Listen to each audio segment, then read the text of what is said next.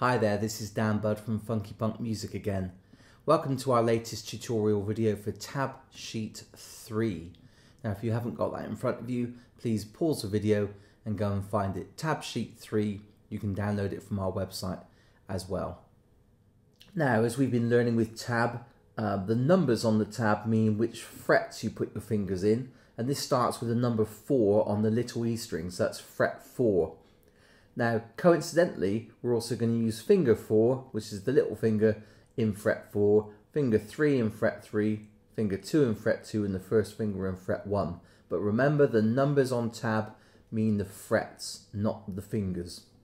Okay, so we're going to play each note once, and it goes 4, then we take the little finger off 3, take the third finger off 2, take the second finger off 1, take the first finger off 0. We're going to go up a string to the B string.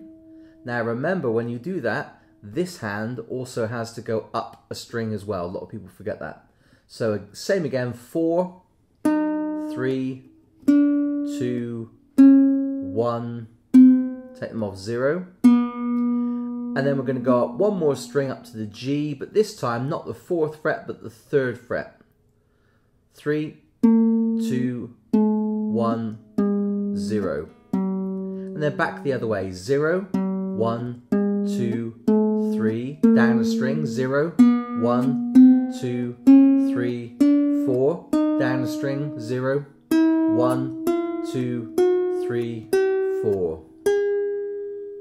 Brilliant. Now the reason that we don't do 4 on the G is that note there, the 4th fret on the G string, is the same as the open B string. So we don't want to repeat that note. So 4, 3, 2, 1, 0, 4, 3, 2, 1, 0, 3, 2, 1, 0. Okay, let's do it a few times through. You join in with me for practice. Here we go. On the little E string, 4, 3, 2, 1, 0. And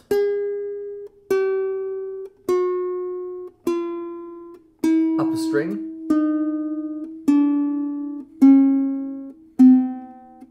Up a string, 3. Now we're halfway, back the other way. Down. Down a string.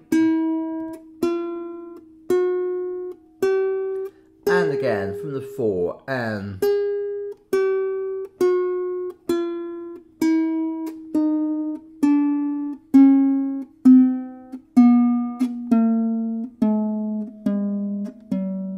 halfway.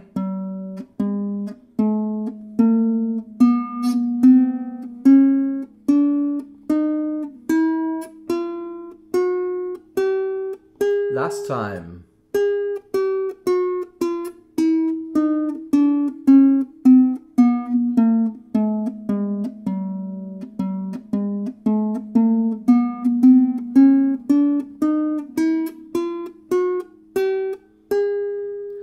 Good, now practice that warm up for a few minutes and see how you get on with it. Next we'll move on to the piece Jingle Bells.